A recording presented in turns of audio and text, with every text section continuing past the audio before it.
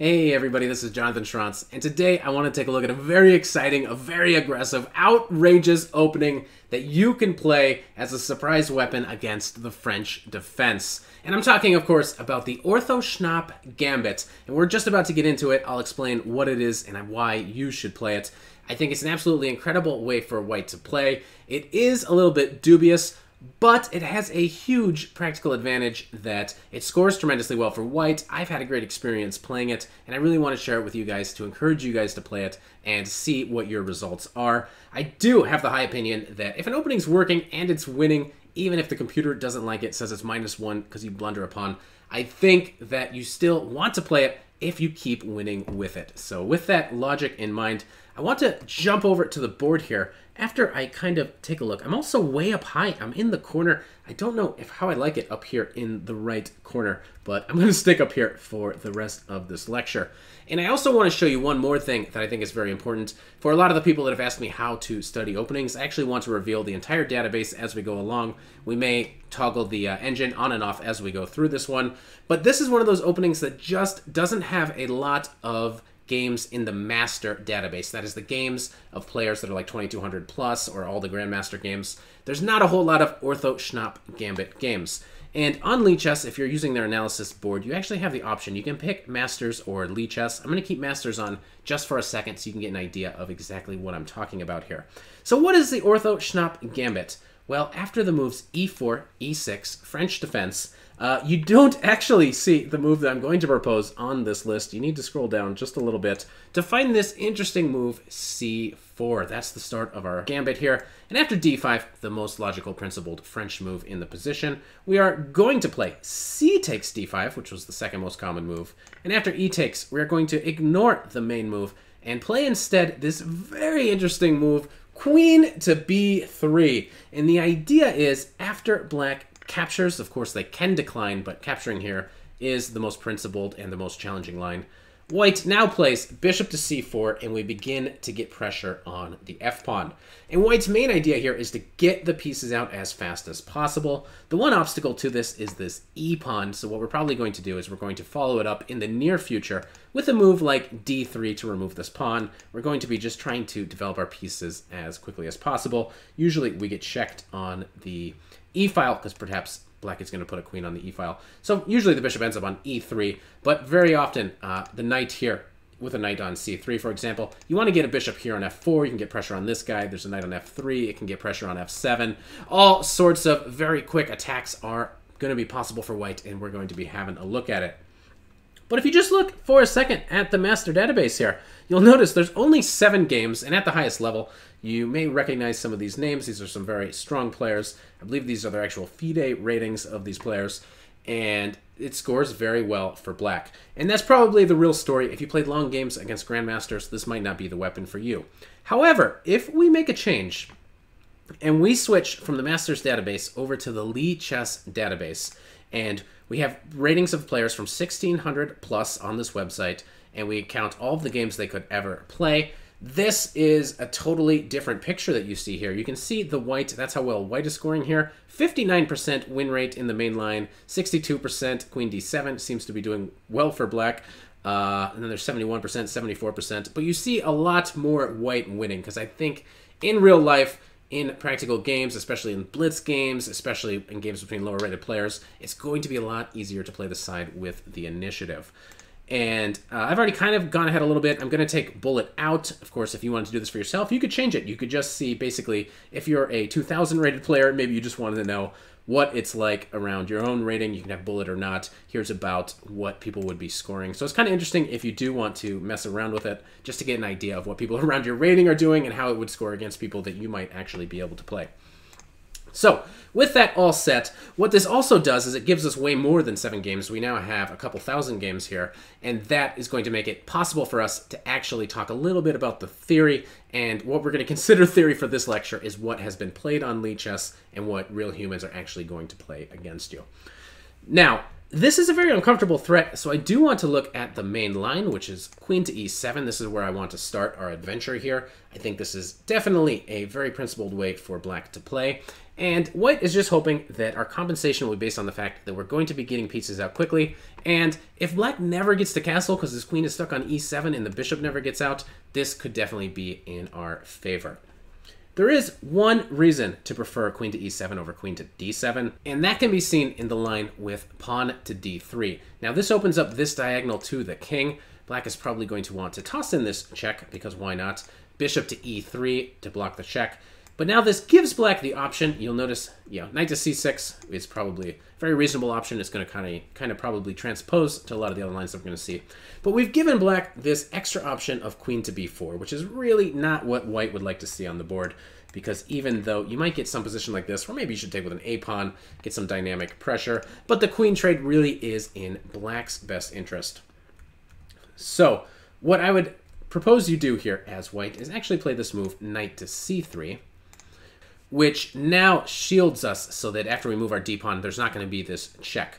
For example, after knight to f6, once we play the move d3, you no longer can go here because now you've undefended the f7 square, and queen to b4 wasn't check. So knight to c3, covering it up, seems to make a lot of sense to me. And d3, sacking another pawn. This is our idea. After this pawn moves out of our way, we now have the opportunity to get our pieces out as quickly as possible. Bishop to e3 makes the most sense, developing a piece, getting out of check. And here black should choose between two different moves. The main move that I've ever seen is knight to c6. And another move that I think is actually interesting, but not as well explored by players with the black pieces, is this move, pawn to d2, check. And this is actually more interesting than it might first appear, but also it has, if you play this as black, one advantage is that apparently most people are crazy and they play king takes d2, which looks absolutely insane to me. In all these lines, whether there's a knight on f6 or there's a knight on c6, it's almost always a better idea to put the king on f1. Now, for example, after knight to c6, we can develop our knight, and I've actually just spotted out of the corner of my eye that I've actually had this position. The only one that's managed to draw this. I do think this is one of the better ways for black to play. So a big congratulations to me from 2 months ago, able to draw this. I don't know this game at all. But you can see here, I turned on the computer just for a second. I think this is black playing reasonably well. A lot of opponents don't even make it this far, but black really has one move here to potentially keep the advantage, and that's not what my opponent played. It's bishop to d7. This, though, I think will probably lead to some very interesting complications. A lot of the times, white wants to take on b7, but only if the king is over on the king side. Usually, if you have a king over here, say you castled on the queen side earlier, it can be very dangerous to take this b-pawn, and we'll take a look at that in some future variations here. But after rook to b8, I assume we can take on c7. Queen to a6 might also be a big possibility. After rook takes b2, something like this, where we can kind of tell maybe white will have to be a little bit crafty. I do think in a practical game, this is not super easy to play as black. I do like white's chances. Black still needs to demonstrate how to get the king out in castle. And it's just going to be easier for white to find a lot of good moves in a position like this. It's very easy for black to blunder. But obviously, this is something you got to watch out for.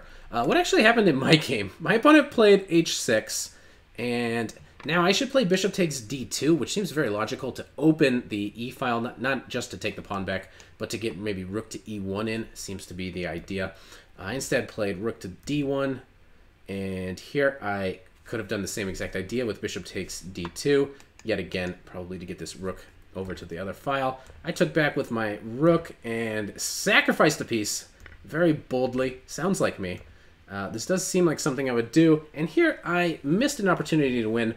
Looks like I can grab this guy and maybe play queen to b7. Forking the pieces. Also helps that maybe my queen is sneaking in here a little bit. And I could have won this game. Instead, we made a draw here in which black was actually winning but decided to repeat. So, yeah, I don't remember that game at all. But that's just an example of how this line might go. So that's kind of cool that I actually found myself in this line. But we will return. We're going to go back here. That's kind of what can happen if in our main position that occurs after bishop to e3, if they play the move pawn to d2. So I'm going to promote this so that we don't have that problem again. The main move, though, the line that I see most commonly, is the move knight to c6. So this is where a lot of our focus actually should be. This is what you're going to see on the board quite a bit. And I think here white actually makes a lot of mistakes in this opening. I think castling is actually a very bad move for white, and I think knight to f3 should be preferred. And let me illustrate it. So if you do castle, here's one of the problems. But first, let's just address the main move, knight to a5. This is what most humans have played, but I think this is actually a big mistake for black. White can actually get out of this with queen to a4 check. This forces the knight to go back because there's no way to really block and save your knight. And after the knight goes back, we can simply develop our knight. And if black plays normal with a move like bishop to d7, there's actually a super killer move here for white, which is probably not so easy to see, but you're totally welcome to pause your video and see if you can find it for yourself. But the super strong move that white has available in this position is actually this very nice move, knight to b5. And you're putting a whole lot of pressure on c7 here. And it's not super easy to figure out how to deal with it. Obviously, if you play a move like king to e8 or you put your queen back on d8, a lot of bad stuff is going to happen because white is very quick at getting stuff onto the e and d files in these kinds of lines. The best move according to the computer right now is bishop takes e6, and then white can already start taking this bishop. He can take back right here. He can simply bring in the pieces. And in any case, white already has a very strong attack against the black king that's not going to have an easy time deciding which way to castle in this position. So let's head back. All that being said, I think in this position, knight to a5 is not the way to go. I again think that what black should be aiming for is something like bishop to d7. This is going to be one of the problem lines. The main problem here is that it's actually not possible to take on b7. The point is after rook to b8, yeah, you can go here, you can take this. One problem if you do take this pawn is black already has a super killer move, and that's the move queen to b4. And this is actually more problematic than it may look at first, because even after knight to b3, the big problem is the queen is super offside. A lot of black pieces surrounding the queen. And here actually bishop to d6 just straight up wins the queen. And it's for this reason that if you do castle, I think black just can play bishop to d7 and safely get castled. You're not going to be able to take this pawn. With that in mind, I would highly recommend that you play the move knight to f3 in this position. Knight to f3, exclam, and now we can see the top two moves for black are actually both quite bad. Again, if we have this move, it looks again like we can just play here. It's going to be very similar to the last game. And now in this position, white would be totally fine castling on the queen side, for example. Also heading back after knight to f3. I'll keep the engine on just so you guys can kind of an idea of the evaluation. After the move bishop to d7, we can now in this position actually take on b7. After something like rook to b8, it's now safe enough to take this c-pawn. And the idea is after rook takes b2, our king is actually very safe, so we should be able to just castle. And now white has a very safe king and still has a lot of opportunities to get a big, massive attack in this position. So we will head back. I do believe castling is wrong. White should be trying to play the move knight to f3. And again, knight to a5 and bishop to d7, which are the most common moves, are probably not the best moves available for black. I will keep this on. You'll see, and I've gone to quite a bit of a deeper depth here on this one. The only move at a certain depth that the computer will say is any good is this really surprising queen to d7, which looks kind of oddballish. Why would you do it? And it says this is the best way for black to get an advantage against this opening. And in real life, it just seems very impractical. Maybe if somebody is really booked up, they'll find it. Apparently, it has happened one time on Lichess. But it's not a very practical move for black to find. And in a lot of these lines, white will have such a big attack. So if you're worried about somebody super booked up, you got to worry about moves like queen to d7 and all of these weird nuanced defenses by black. But I think overall, it's going to be white that generally gets these massive attacks because it's not so easy, especially if you've never seen this before or you haven't actually spent any time learning how to defend these positions with black. You're going to want to be playing with the white pieces in these kinds of positions.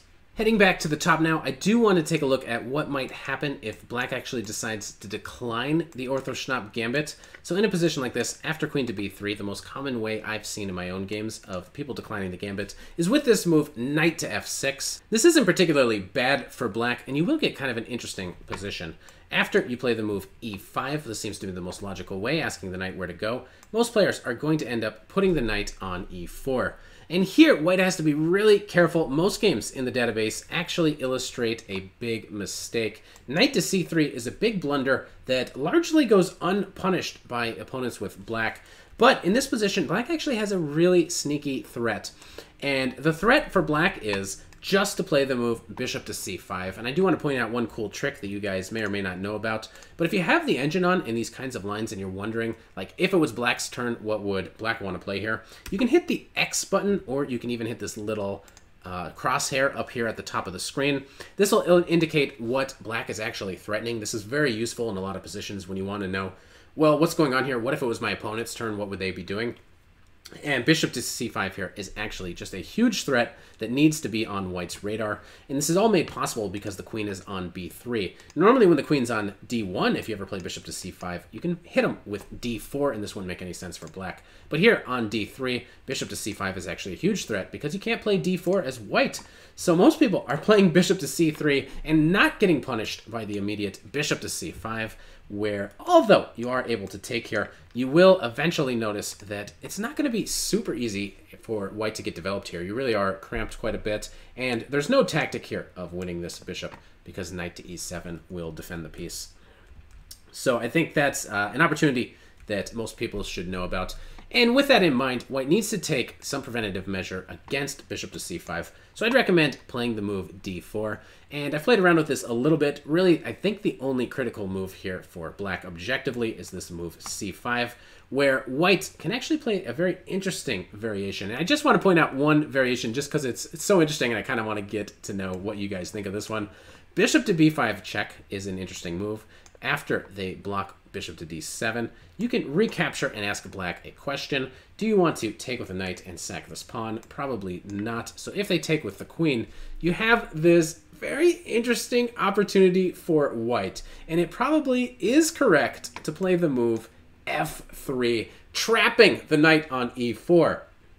But I don't think that's the end of the story, because now black can take on d4, and after you take back, they can get this monster pawn chain here, 2 pawns that somehow got past your e-pawn and are all in your face. And the computer will address this as being good for white, but I do not think this is incredibly easy to play whatsoever. Something like, pieces will come out to some sort of normal squares. And yeah, maybe it's okay because you can play knight to c3 here. It's going to be objectively probably fine for white, but not all that easy to play. I think when I looked at it a little bit deeper, it was like here and here, and it's like, yeah, this is good for white. But I don't know if you'd actually want to play this way, so there's obviously a lot more simpler ways of playing if they do decline. You can see it is actually a pretty decent for black. But yeah, you play d4, and I think c5 is the only critical move for black here. Otherwise, you just kind of get a normal game. c5 is not that big of a worry, but it is something that maybe you should have a little bit of a look at if you get opponents that are frequently declining this gambit. Anyway, that was just a quick look at the Orthoschnapp Gambit. It's a really outrageous opening. I do want to know what your thoughts are. Are you guys brave enough to play the Orthoschnapp in all of your games? And if you have, let me know your results. I wouldn't be surprised if a lot of people are just racking up the points with white. So do let me know in the comments below. Hit a like, it helps me out a ton. Please subscribe to the channel if you want more opening videos just like this. And I will see you guys next time for another video.